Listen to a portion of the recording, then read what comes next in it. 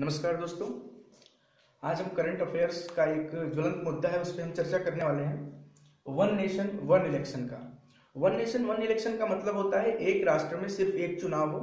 जैसे कि हम अगर भारत की बात करें तो हमारे यहाँ स्टेट्स के लिए विधानसभा के लिए चुनाव होते हैं और केंद्र सरकार के लिए लोकसभा के चुनाव होते हैं।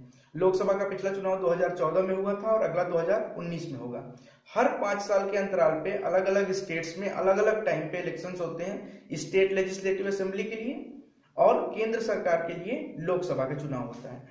तो लोकसभा और विधानसभा के चुनाव को अगर हम एक साथ करा दें उसको हम बोलेंगे वन नेशन वन इलेक्शन का पार्ट बोलेंगे उसको हम। तो नेशनल लॉ डे 26 नवंबर को जब संविधान दिवस भी होता है उस दिन प्रधानमंत्री एड्रेस कर रहे थे तो उन्होंने अपने एड्रेस में बात की थी, प्रपोज किया था simultaneous elections for Lok Sabha and विधानसभा, यानी लोकसभा और विधानसभा के जो चुनाव हो उनको एक साथ कराया जाए, इसके बारे में उन्होंने अपनी राय दी थी। तब से ये टॉपिक छाया हुआ है। तो इसके लिए उन्होंने 4 रीजंस दिए थे। 4 रीजंस में पहला रीजन उनका था कि मैसिव एक्सपेंडिचर, यानी कि अगर हम जैसे कि अभी हमारे यहाँ चुनाव होते हैं, स्टेट्स असेंबली के अलग चुनाव होते हैं, केंद्र सरकार के लिए लोकसभा के चुनाव अलग होते हैं, तो अगर वैसे ही चुनाव हो तो उसमें काफी सारा पैसा खर्चा होता है, क्योंकि एक बार आपके यहाँ स्टेट्स के चुनाव होंगे। उत्तर प्रदेश की बात करें तो उत्तर प्रदेश में एक बार स्टेट का इलेक्शन होगा, फिर 1 साल या 2 साल के जब भी अंतराल पे लोकसभा का चुनाव होगा तो डबल खर्चा होता है। फिर हमारे यहाँ लोकल गवर्नमेंट्स के जैसे कि चेयरमैनशिप का चुनाव होता है, म्युनिसिपल कॉर्पोरेशन का, म्युनिसिपल कमिटीज का, या फिर ग्राम प्रधान का चुनाव होता है, बीडीसी का चुनाव होता है, क्षेत्र पंचायत। तो ये तमाम तरह के चुनावों को अगर एक साथ कराया जाए तो उसको हम बोलेंगे वन नेशन वन इलेक्शन का पार्ट। तो इसमें क्या होता है, अलग अलग समय पे अलग अलग चुनाव कराने के लिए पैसे अधिक लगते हैं अलग अलग समय पे। जब पैसा अधिक लगेगा तो इसी को बोलते हैं मैसिव एक्सपेंडिचर, यानी कि बहुत ज्यादा खर्चा हो रहा है। नेक्स्ट है involvement of civil and security forces. Civil और सिक्योरिटी फोर्सेस अलग अलग है। सिक्योरिटी फोर्सेस का मतलब हुआ मिलिट्री फोर्सेस या फिर पुलिस या फिर पैरामिलिट्री फोर्सेस, जिनकी जरूरत इलेक्शंस को सुचारू रूप से कराने में जरूरत होती है सिक्योरिटी फोर्सेस की। फिर हम बात करें सिविल में कौन कौन लोग आए थे, जैसे टीचर्स हुए उनकी चुनावी ड्यूटी लगती है, लेखपाल वगैरह हुए सबकी चुनावी ड्यूटी लगती है। तो अगर एक ही चुनाव हो तो सिर्फ एक ही बार उनको उसके लिए इन्वॉल्व किया जाएगा, यानी कि वो अपनी ड्यूटी जो है, अगर टीचर्स का काम पढ़ाना है तो वो अपनी काम कर सकते हैं। तो एक ये कारण है। दूसरा है impact on governance due to model code of conduct. जब भी कोई चुनाव होता है किसी भी राज्य में, किसी भी तरह का चुनाव होता है तो आचार संहिता लागू होती है। तो चुनाव के कुछ दिन पहले से, कुछ महीने या कुछ दिन पहले से ऐसा होता है कि आप वहां पे कोई काम नहीं करा सकते हैं, जैसे सड़क बनवाना हुआ या फिर कोई भी काम हुआ वो आप नहीं कर सकते हैं चुनाव पीरियड में। तो अगर अलग अलग तरीके के चुनाव होते हैं, अलग अलग समय पे चुनाव होते हैं, तो काफी सारा समय इसमें ही चला जाता है मॉडल कोड ऑफ कंडक्ट को फॉलो कराने में। तो एक ये रीजन दिया था उन्होंने। और चौथा रीजन है disruption of normal public life. Normal public life में काफी सारी परेशानियां होती है जब चुनाव होते हैं, तो वो हमको सबको पता है। नेक्स्ट आता है कॉस्ट फैक्टर। कॉस्ट फैक्टर क्या है, कितना पैसा खर्चा है। तो देखिए रफली जो इलेक्शन कमीशन के डाटा के हिसाब से अगर हम रफली बात करें तो लगभग 8,000 करोड़ रुपए लगता है स्टेट और फेडरल इलेक्शन कराने में। स्टेट और फेडरल इलेक्शन कराने में लगभग 8,000 करोड़ रुपए सरकार का खर्चा होता है। यानी कि अगर इसको हम डिवाइड करें वोटर के हिसाब से तो पर वोटर 27 रुपए का खर्चा आता है एक चुनाव कराने में। अब अगर एक ही चुनाव पूरे देश में कराया जाए तो 27 रुपए ही लगेगा, लेकिन हमारे पास स्टेट के लिए चुनाव होगा तब भी 27 रुपए, फिर केंद्र सरकार का चुनाव होगा तब भी 27 रुपए, प्रधानी का चुनाव होगा तब भी 27 रुपए। तो ये जो पैसा डबल ट्रिपल हो रहा है वो बचेगा।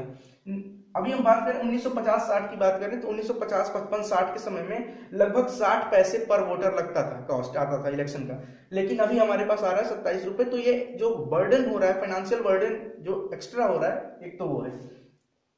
अब हम बात करें कि ठीक है इतनी सारी अच्छाइयां हैं लेकिन इसकी कुछ गलतियां भी होंगी, कुछ बुराइयां, कुछ प्रोज होते हैं तो कुछ कॉन्स भी होते हैं।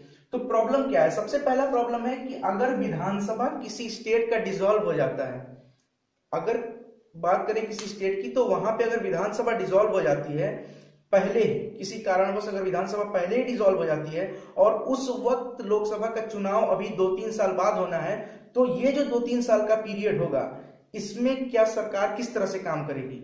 सरकार तो बन नहीं सकती क्योंकि वन नेशन वन इलेक्शन हो जाएगा।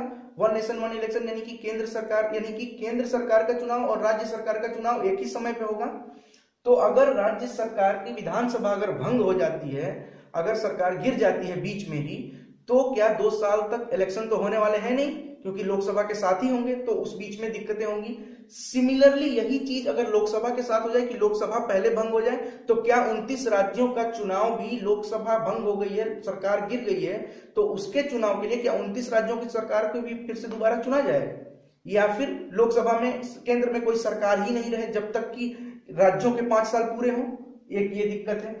नेक्स्ट दिक्कत है कि ये इससे क्या होता है, ये जो लोकसभा और विधानसभा का डिसॉल्व होती है, तो इसमें क्या है, पॉलिटिकल एनाटॉमी जो है फेडरल स्ट्रक्चर की, इंडियन कॉन्स्टिट्यूशन में बताया गया है कि हमारी कंट्री फेडरल स्ट्रक्चर है।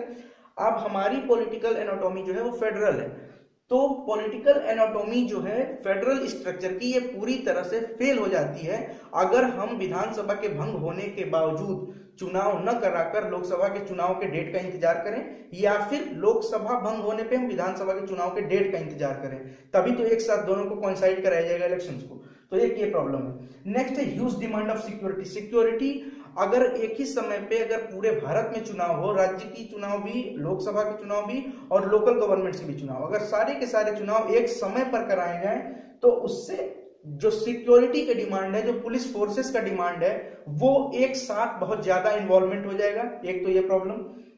नेक्स्ट, इलेक्शन कमीशन पे भी एक्स्ट्रा बर्डन आ जाएगा।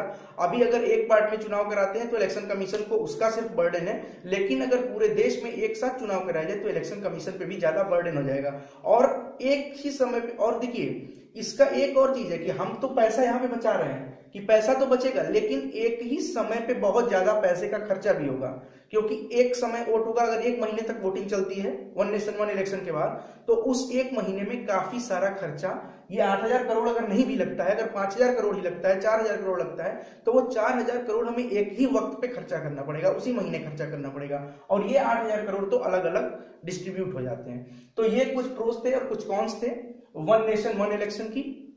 अब देखते हैं इस पे क्या विचार आता है। कुछ पार्टियां राजी हैं, कुछ नहीं राजी हैं, तो देखते हैं कब तक इसके बारे में क्या विचार होता है। क्या इसके लिए कोई बिल लेकर आया जाता है?